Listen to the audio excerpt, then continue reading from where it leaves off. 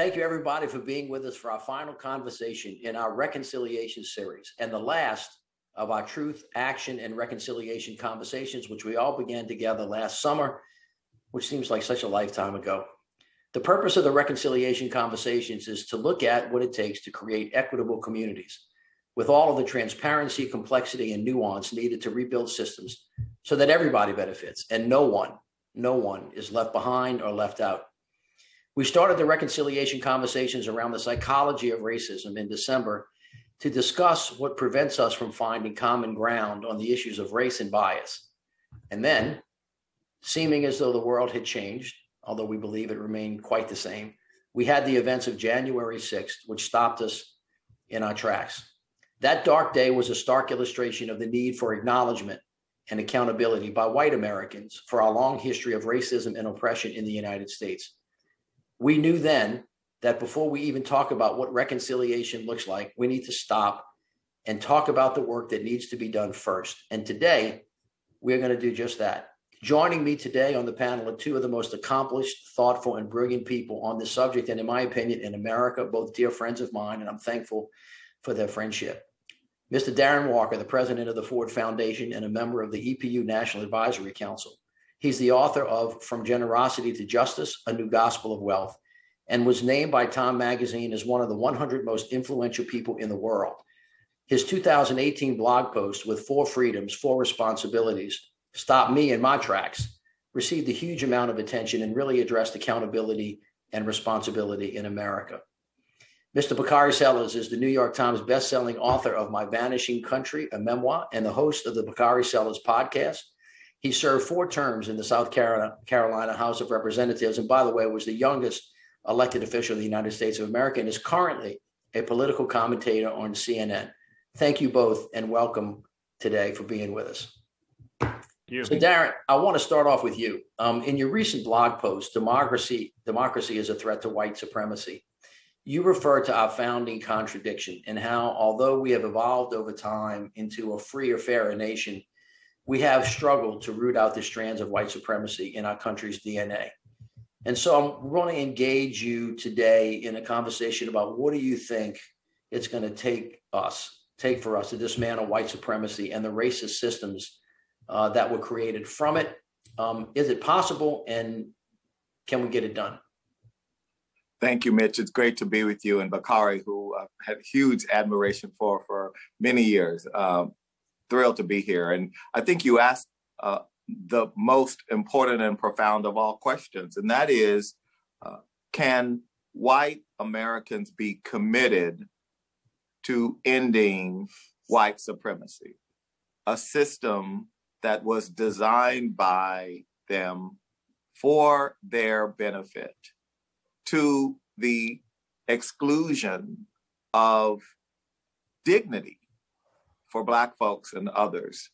And I think that question, I believe the answer is yes, but getting there is going to be very difficult, because what we know in this country is that we have a system that is not just a system of democracy that has flaws, but we have a system of economics, of a capitalism that is also flawed in the way in which it too is imbued with white supremacy. So we can't talk about democracy and politics without talking about the kind of economic system we have that has also marginalized Black folks, has marginalized our labor, and has made it so very difficult for us to catch up on the equity agenda, because we never had the opportunity to build assets. We never had the opportunity to take advantage of the policies like the GI Bill. We were redlined, and so private capital was intentionally kept out of our communities. And so now, to talk about dismantling the systems of white supremacy without talking about the kinds of efforts that will require a recalibration of our economics to recognize how we have been so disadvantaged, not only in the politics and the democratic parts of our society, but in our economics as well. Well, Bakari, I wanted you to kind of weigh in here and give us your thoughts about that and contemplate for us, if you will, out loud. How do we break through this way of thinking and begin to stop this cyclical bias, this sense of oppression that comes from this institutional design that Darren talked about, and generally address white privilege and other impacts that occur as a result of it? So first, I'm from the big city of Denmark, South Carolina. You know that, Mitch. And my mom and dad always tell me that the two most important words in the English language are the words thank you, and they're not nearly said enough. I mean, you're doing yeoman's work, Mitch. I had the opportunity to interview you at the University of Chicago, and that was a brilliant discussion we had. Darren, I have admired the Ford Foundation for a very long period of time, and your leadership, and it's just taking it to places that are exceeding all expectations. So I look forward not to what you have done or what you are doing, but what you will do. And so thank you very much as well. Look, I think that we have to, most people watching this, I think, have some sense of understanding about what we're talking about. But I think it's always necessary when we're having a conversation of race to take a step back and define the context, kind of lay out what the goalposts are. And for me, I always use Stokely Carmichael for that. Stokely defined racism in the context of what we're talking about by saying that if you want to lynch me, that's your problem. But if you have the power to lynch me, then that's my problem. What Darren was talking about was a power construct, and we have to look at it as such.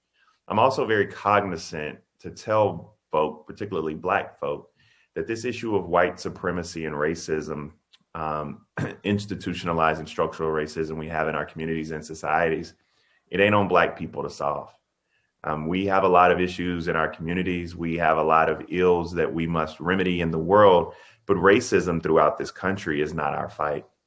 I always tell folk that many times in some of the DEI work that I do or strategic comms work, et cetera, many times I tell people that the message is great, but it's the messenger that is where we have the issue. And you recognize this, Mitch, better than anyone, because you understand that it's going to take people who envelop themselves or who have, or whether or not they know it or not, have this privilege to go into their own households and communities and have these conversations, very difficult conversations, with others who look like him. I firmly believe that one of the difficult things we have in this country right now in deconstructing these issues of white supremacy is we live in very siloed communities. Off air, we were just talking about gerrymandering, right? Well, gerrymandering, cable news, social media, all of these things contribute to our very siloed community where people only seek opinions that reinforce their own, seek news that reinforces their own, and no longer have conversations with people of differing views. I think that we have to break through that. And the last thing that I'll state is, and all of these are from a very 50,000 foot view. So as we go the next 45 minutes or so, we can delve in. I think that the number one ill we have in this country is that we have an empathy deficit. I think the last 4 years put that on display.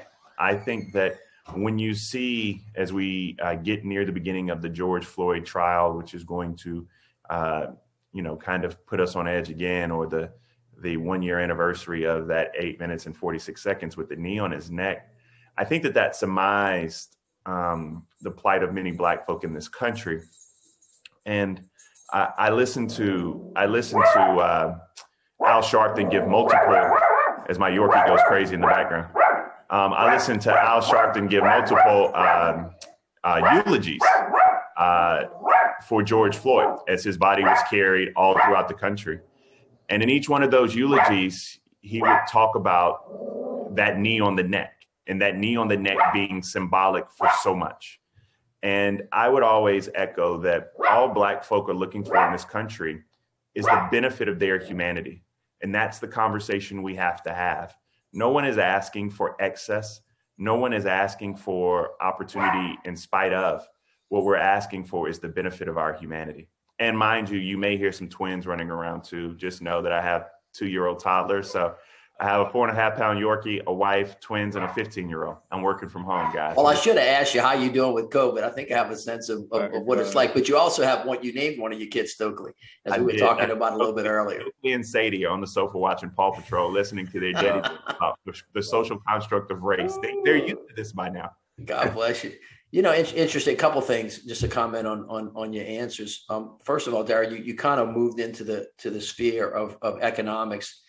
And Heather McGee just wrote a book called The Sum of Us that really is making us think about how much we lost, but how much there is to gain if we figure that out. And Bakari, you said something that I think is just important, but I want to come back to a point about it, is that it's a white person's problem. And sometimes when white people ask me, why did Black people say that? I said, well, it's because it's the people who are in positions of power who have the ability to control it. And if you look at every institution in America, white people control every one of them, like by a lot, not just a little. So if things are going to change, who else would you expect to change it? But I'd like both of you to think about, and hopefully you, and I know you're both courageous people, answer this just as courageously as you can. Why do you think white people have such a hard time really letting their mind get to where we know it should go, seeing white privilege, seeing the benefits, seeing that it's their responsibility to do it? You guys have been around white people a lot in your lives. I've been with you in many different rooms. I'm just wondering what you think it is that makes it so hard for white people, us, to confront this issue and to deal with it. I think a lot of successful white people, especially white men, believe that for the most part, the playing field is fair. They have convinced themselves, in part because they are so successful, that there is something fundamentally fair. There is something that is consistent with the romanticized idea of Horatio Alger and all of this, and they see themselves through that lens. It's why you often hear, at least I often hear, successful white men who started out as basically middle working class, who say, I started with nothing. How many hedge fund billionaires in Manhattan have I heard? I started with nothing. And when you say to them, but you started in 1978, Harvard Business School, whatever it may be, that puts you on a track to, well, but I worked hard and my father was a bricklayer and my mother, had only a high school education. So you start to hear all of the rationalizing, the fairness that they believe the system is, so that when you get to the conversation where you have to admit that the system is not fair, it allows them to absolve themselves of culpability. It allows them to say, oh, but yes, there's racism, but I'm supporting this charter school in Brooklyn, and it's helping 100 Black boys, so I'm doing what I need to do, right? And so the hard part is saying, no, actually, there's something systemic, structural. And, the reality for privileged people is that fairness feels like oppression, right? I have this amazing correspondence between Henry Ford II, who was chairman of the board of the Ford Foundation, and McGeorge Bundy, who were sparring about McGeorge Bundy wanting to bring a woman onto the board. There'd never been a woman on the board of the Ford Foundation in 1972. And Henry Ford II tells him, you are going to ruin the board. We have a wonderful community of fellowship. We begin our meetings at the Brook Club, a club that only allows white Gentiles, by the way, but we start our meetings at the Brook Club, and it's a lovely evening of camaraderie-ship that ends with smoking of cigars and he just goes through the whole thing. And at the end, he says, the final part, he says, and you want to ruin this by demanding that a woman be allowed in the room. and basically what he's saying is, I feel just aggrieved by your whole trying to bring fairness into this system. By trying to put a woman on the board of the Ford Foundation, you're like messing up our party. This is working for us. This is work for us. And now you want to ruin it. And so I hear today in other spheres where I am, people saying kind of the same thing, but they don't say it exactly as explicitly as Henry Ford said. But they're kind of saying, this is working for us. And what do you mean when the NASDAQ puts a new proposal out that any company on the NASDAQ exchange has to have a woman and a person of color on the board? The outcry. Like, what do you mean we've got you, and the hand wringing and the, oh my God, and you're like, really? That's just fairness. Right. But implicit in that, and Bakari, you can jump in here. Implicit in that is a diversity actually is not a strength necessarily. We don't buy that as a principle. Even though the research shows that it is. And this is the problem that's so challenging. We know from the research that diversity makes you a better, higher performing organization and company. And yet the same people who say they are evidence-based and show me the data and the metrics on this point of diversity and letting Black folks in the room have a hard time with the data. Yeah, I think that's right. But Bakari, these same people, we all know many of them, would not consider themselves to be hateful people. They would separate themselves aggressively from, let's just say, the insurrectionists and the white nationalists that we'll talk about in a minute. How do you approach that? How do you penetrate that? What do you think's really, in the essence of what their defensive mechanism is in that space? I mean, so to go back, I think Darren's quote that he was reaching for is, "To the privileged, equality feels like oppression," right? Thank you. That's what he said. Thank you. But I don't know the answer to your question, Mitch. You honestly have what I find to be, like, in the case of Jamie Harrison, the $109 million question, right? He raised $109 million in his race for United States Senator. You're asking the question, to be very specific and blunt, why do white folk who make under $50,000 vote against their own self-interest? True that. I don't know the answer to that question. If I could figure it out, I could be governor of South Carolina. Correct. But I do think there's some notions we have to dispel in this conversation. I don't believe in economic anxiety. I don't. I think that is a myth that has been portrayed by my friends in the media. I think that there are some common threads between the Black and white working class in rural America. I actually explore that in my book, of being left behind, trade policies, CAFTA and NAFTA. I mean, who knows that better than, Darren Walker and the city that he sits now, and think about, the textile mills we had throughout the South for Mitch and myself. And so there is some element of that that's true, but we don't really have a great deal of economic angst in this country. Especially when it falls along the lines of race. We have a lot of cultural angst in this country. Right.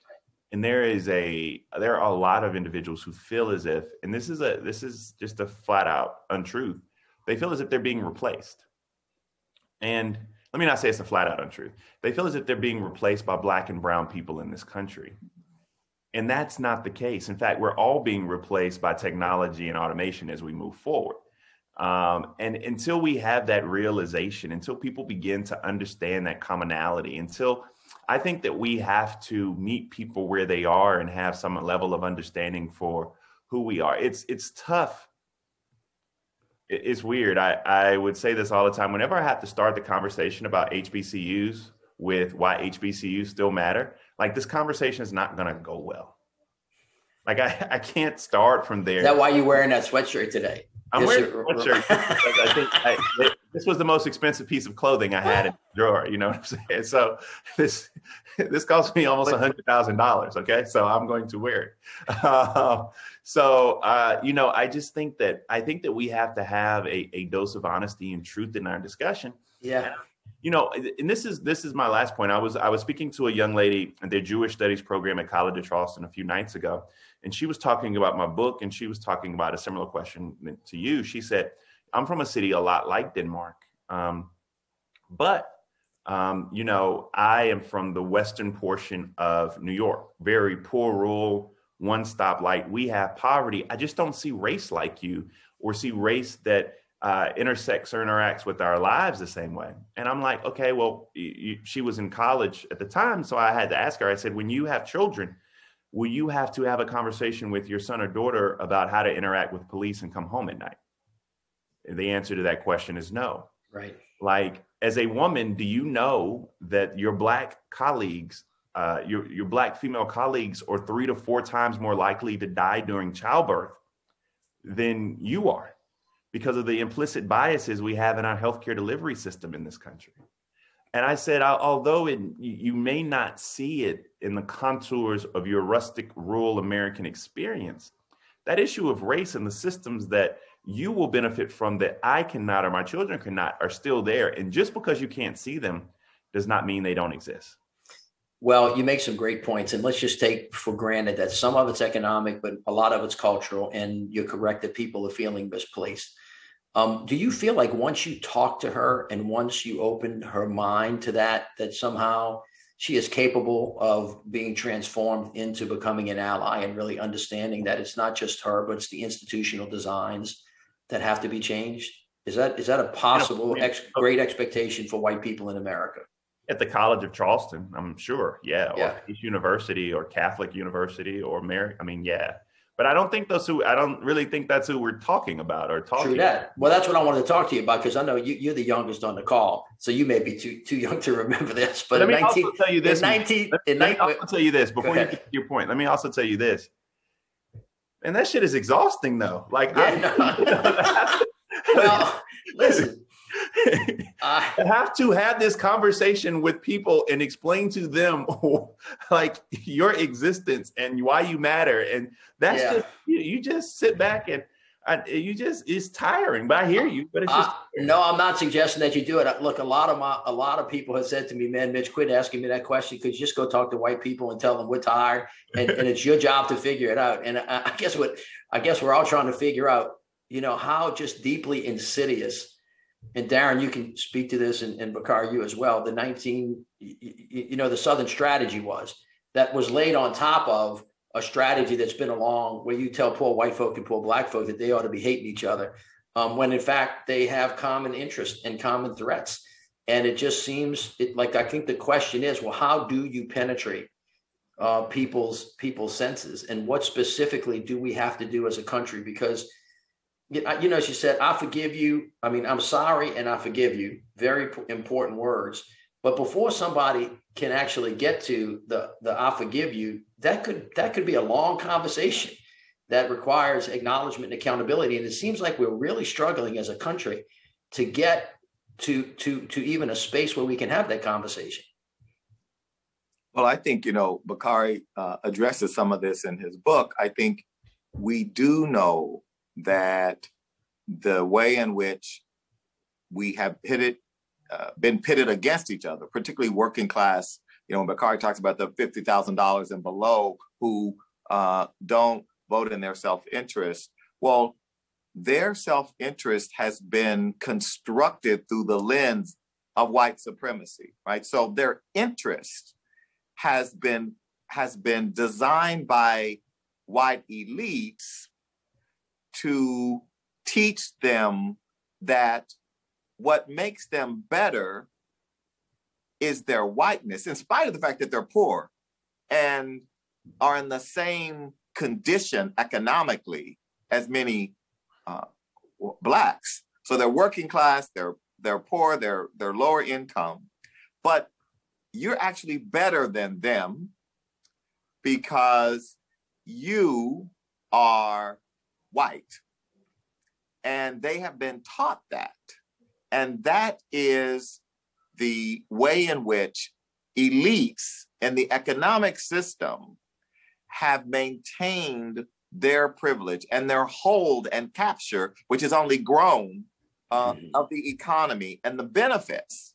And so, to Bakari's question, those white people who are making $50,000 a year and less, and who are voting against Medicare expansion because they've been told that that is going to be a giveaway to Blacks or welfare to immigrants, when the highest take up for that is going to be working class white people. Right. But they've been taught and conditioned to believe that in this winner take all system, zero sum game, that there is no way they can win if a Black person wins. And that's at the root of the problem. And until we can address that and address how white elites, and again, we see that today in our economy. We see, in Heather's book, which is a great book, she talks about how interviewing people who are organizing for a union, and the white workers at the plant say, well, if the Black workers are going to vote for this union, I'm going to vote against it. Because I can't imagine that if this is something they're voting for, it's going to benefit me. Now, what kind of thinking is that?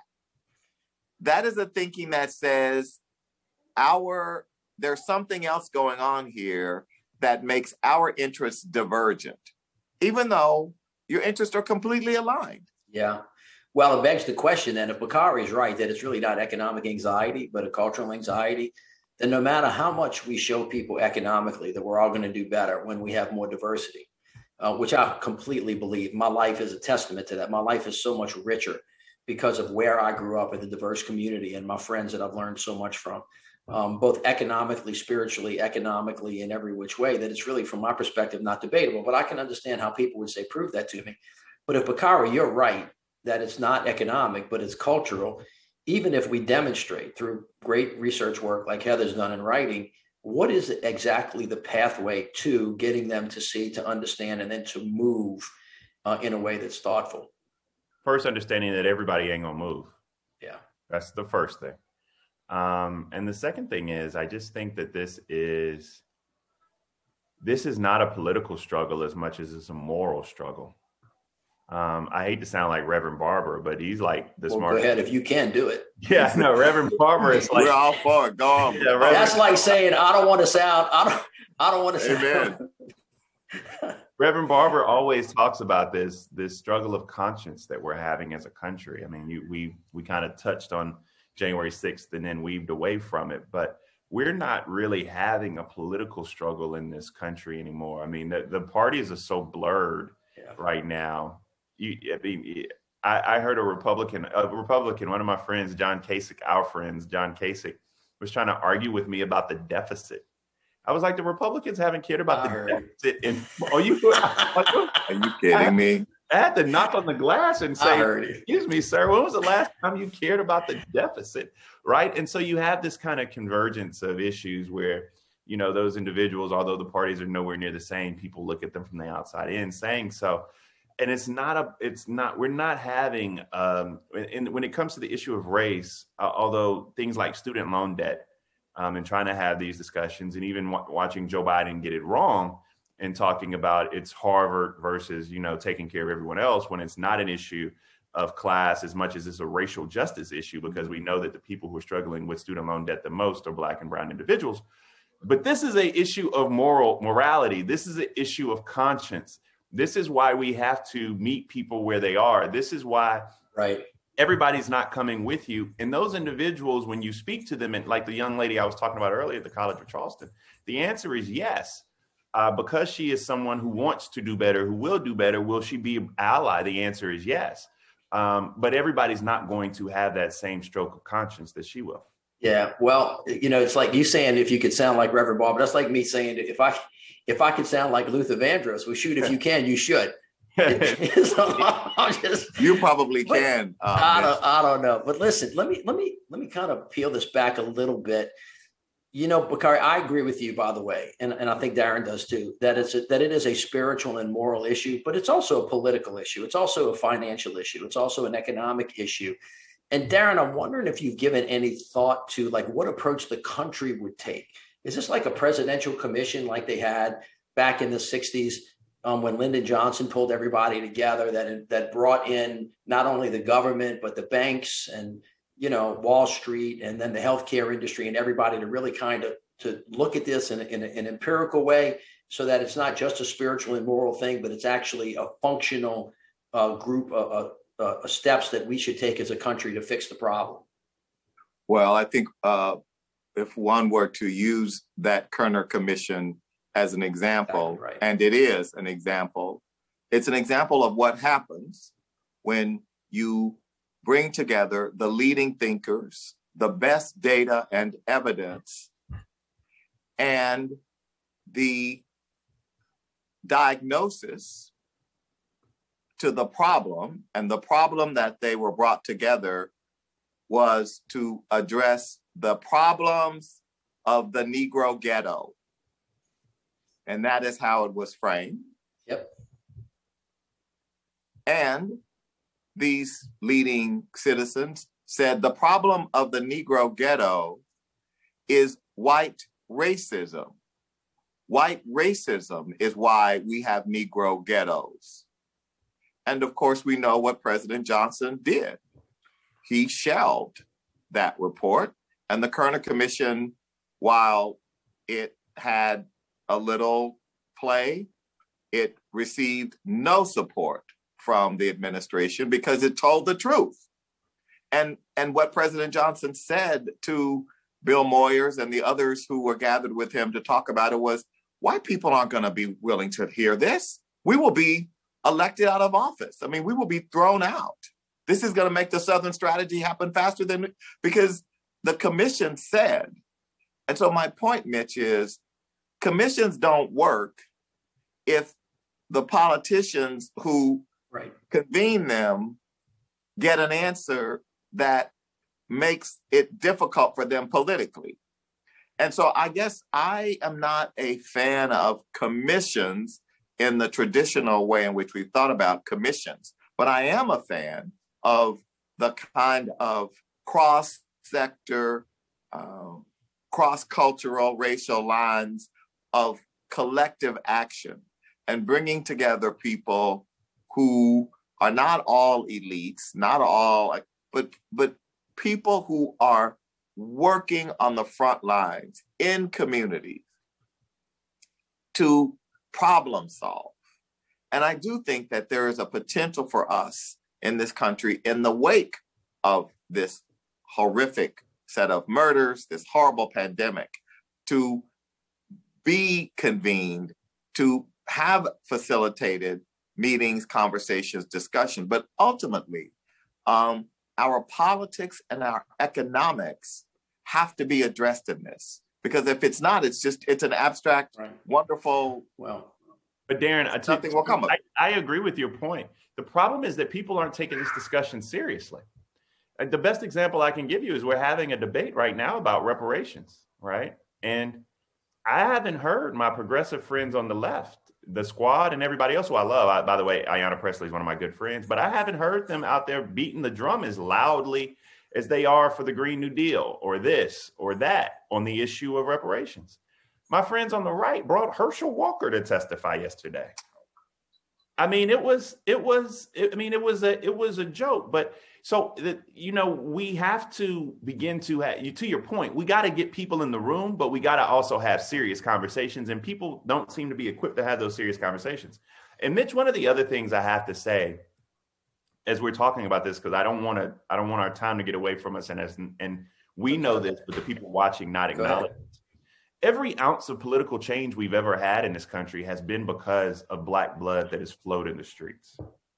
And I want people to understand that. You don't have the 1964-65 Voting Rights Act and Civil Rights Act without people being beaten on the Edmund Pettus Bridge, without the assassinations that are happening, without the dogs and the fire hoses. You don't have the Fair Housing Act of 1968 without the assassination of Martin Luther King Jr. In South Carolina, you don't even have the Confederate flag coming down without 9 people being killed in a church. I thought we were going to get police reform, but we don't even get the George Floyd Justice and Policing Act through the House without a Black man being killed on the street for the world to see. And so I think that the price that we have to pay, for political change for Black folk is extremely high in this country, and that has to be recognized. That has to change. Well, I think that's true. And Darren, I don't disagree with you about the Kerner Commission. Johnson punted on that at the suggestion of his advisors. I wonder if 50 years later, though, with President Biden in office, Kamala Harris as the vice president, one, whether the country's willing to hear that same story again, which, by the way, was absolutely correct and has not changed. And two, whether or not they're ready to do something about it. And it requires something on a national level that's not necessarily federal. It could invoke state and local governments. It could invoke churches and communities to begin that conversation, which quite frankly is going to last a little bit longer than it should. But whether or not it's important to start it. I know there are other people that think that that's not a good idea, but you can wonder about what concrete steps we have to take to provoke the issues and Bakari to call the question and to say, who are we as a country? I mean, you gave a couple of speeches about this in your colleges when Dr. King wrote his last book, Where Do We Go From Here? Are we going to choose community or are we going to choose chaos? Of course, on January 6th, we chose chaos. And I think the question now is, well, what are we going to do now about it? I mean, if we're going to keep it 100, Mitch, as we always do, I don't think we can expect Joe Biden to be FDR. I don't think that there's any expectation that we're going to have this transformative process right now.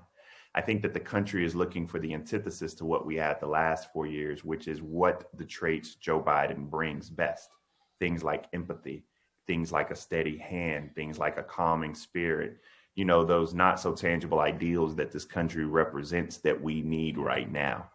But I also think, and one of the things we haven't mentioned throughout this time that we've been together, is that people are hurting in ways that they haven't hurt before, both from an economic perspective and a public health perspective. My good friend, and you all know him well, Garland Gilchrist, the lieutenant governor of the great state of Michigan, he lost 20 plus people in his family from COVID-19.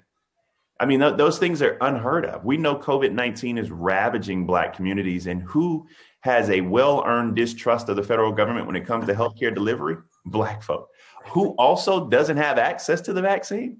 Black folk. I saw the other day that Walgreens is going to have the vaccine now, and people were cheering. I was like, man, that's dope. Shout out to Walgreens and their new CEO. By the way, Rosalind Brewer, she's an amazing woman. Great. But I was like, man, we ain't got no Walgreens in Denmark. Where am I going to go get his shot? Like, what are we talking about here? Like, so you have these doldrums that we find ourselves in, and it's going to take us not looking to Washington, D.C. to effectuate this change, but we need bold, progressive policy solutions on a hyper-local level.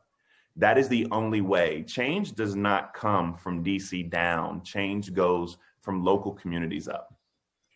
But don't you think, though, that, Bakari, one of the things that, you know, your point that you raised about COVID and how it has ravaged our community, that I had this counter intuitive thing that worried me about the early messaging around COVID, messaging of the facts that Black and brown folks were more likely to die from this after diagnosis, but white folks were less likely less likely to die.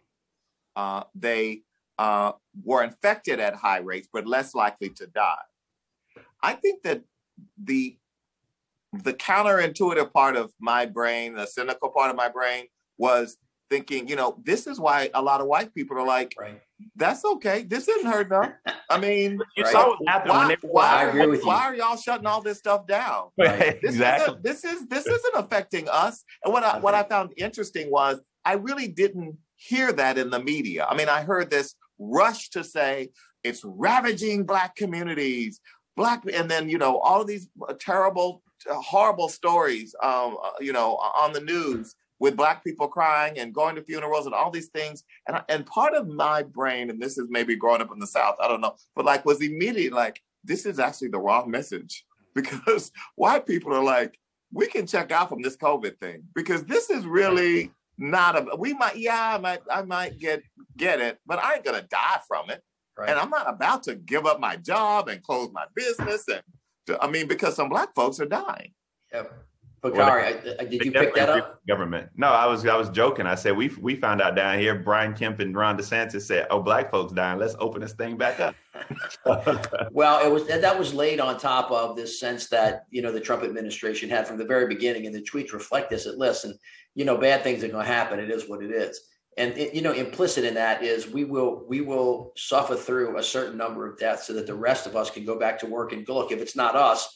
Like if it's Black folks, not us, then I think there was a strain of that, Darren, and I felt that the same way, probably because I'm from the South too, and we can hear dog whistles. I want to probe you guys on two other really kind of provocative thoughts. One is, as we reflect on the events of January 6th and the terrible insurrection, many people, not mostly white people who I think just passed by without much view, but many people noted the contrast between the law enforcement reaction to the peaceful protest for racial injustice this summer and the lack of law enforcement response, or how they decided to step back from the Capitol. You make this comparison to Black Lives Matter marches, Darren, saying that law enforcement would have used extreme force, if not live bullets, to keep the building secure. I just wonder about, I want y'all to talk about this a little bit, because I think this really passed a lot of white people by, about how African Americans saw the lack of preparation for the Capitol insurrection and the over preparation, if you will, which is inartfully put, for the Black Lives Matter movement. No, I think that we started this conversation having a discussion about white supremacy. We also recognized in both of our answers how difficult it is to root white supremacy out of our everyday life and society.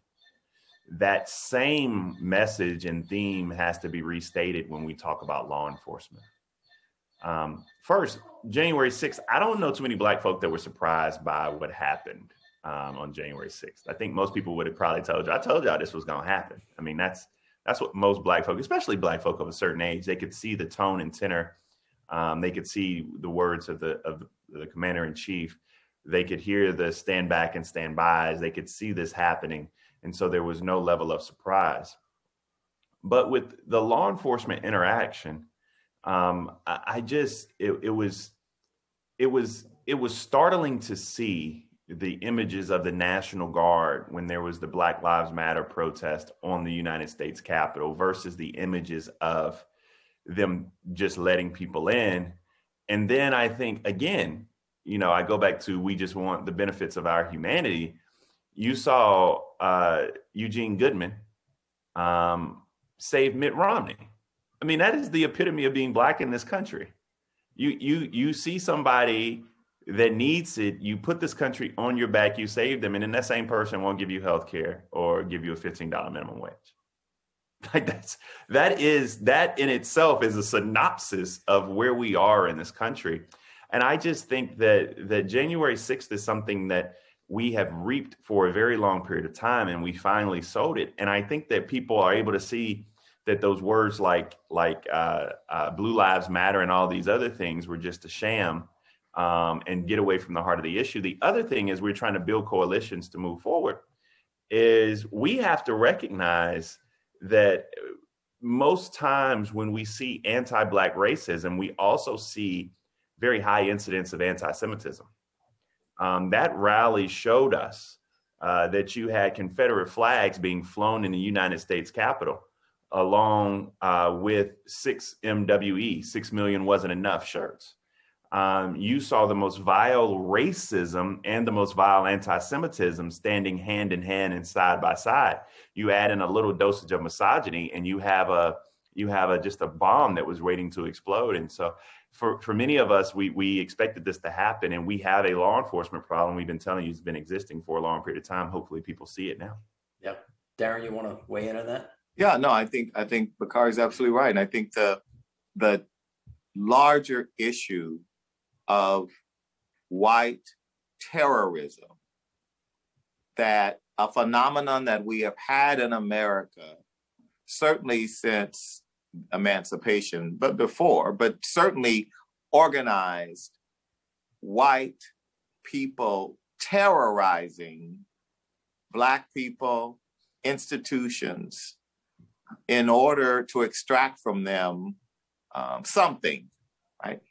And to extract the vote, to extract an economic benefit or whatever it may be, or to just rob them of their dignity. And I think the hard part for white Americans is acknowledging that there are white terrorists among us, and that white nationalism and white terrorism is not ahistorical. We have had this with us. That is why the Great Migration happened. The Great Migration didn't happen because Black people just decided to leave the South. We were terrorized in the South.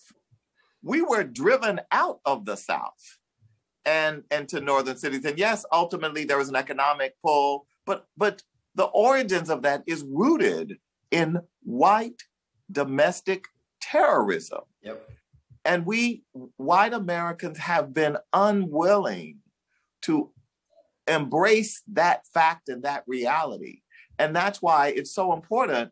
I mean, it's sad that the Canadian intelligence agency has labeled the white supremacist groups in America terrorist organizations before our own FBI can do that.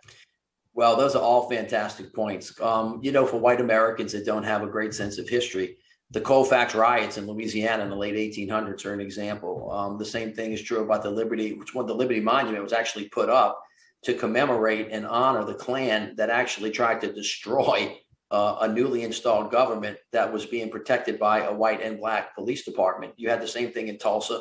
I mean, throughout history. So Darren, you make the point that not only is it not unique, it's not ahistorical, and that white mobs actually were responsible, as you know, for 3,000 lynchings plus that took place in the South. But it takes me to another issue that we've been talking about this at EPU, and I'm going to drop two names of my favorite people of all time.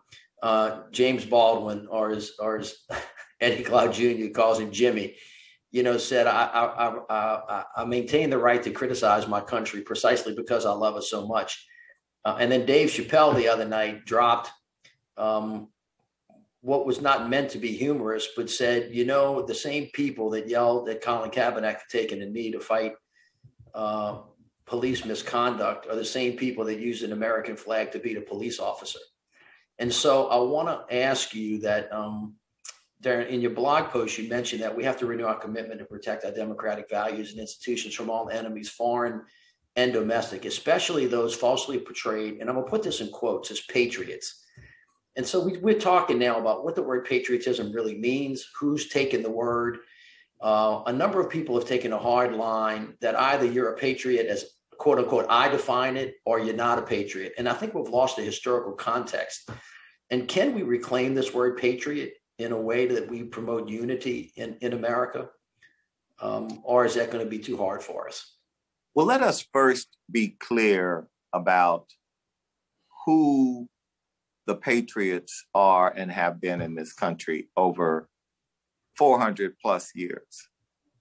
There is no population of Americans more patriotic, who have believed in the ideas upon which this country are founded. No population more willing to accept the scraps from the table and still believe in America more than Black folks. We have believed in America when America refused to acknowledge our humanity. We have believed in America when America ignored our pleas for justice. We have believed knowing that unlike white Americans, we would never in our lifetime achieve equality. Langston Hughes in 1934 wrote one of his best poems, "Let America Be America Again," in which he opens the first stanza let America be America again. America never was America to me. So he is saying this country has never been America to Black folks. But he ends in the final stanza.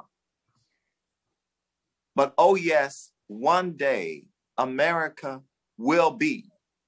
So he is saying, I still believe, even though this country refuses to acknowledge my humanity, I still believe. It's not going to happen in my lifetime, but I believe that one day it is possible. And I think what you are seeing today is Black folks and white folks too saying, we cannot wait any longer.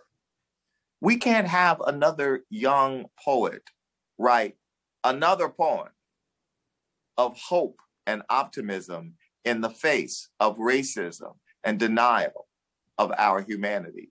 So I categorically reject the idea that patriotism and patriots look a certain way, behave a certain way, put flags up in front of their houses as exemplars of what it means to be an American patriot. I think that's right. I think people in this country confuse their prejudice with patriotism all the time. And, you know, I don't have to go back to 1934. I can just go to Amanda Gorman, right? And how she talked about this country being unfinished, which it is. I always remind folk that if you are Sellers in this country, you have every right to criticize this country because the blood of my family literally flows through the soil of this great country. And we are pushing it to be better than it was and to be better than it is. There's no greater patriotism than that. And Darren was absolutely right. I mean, just the toiling in the proverbial vineyard, the deaths that we've had to suffer then and now. My father's 76, I'm 36. The greatest indictment on this country is that we have too many of the same shared experiences.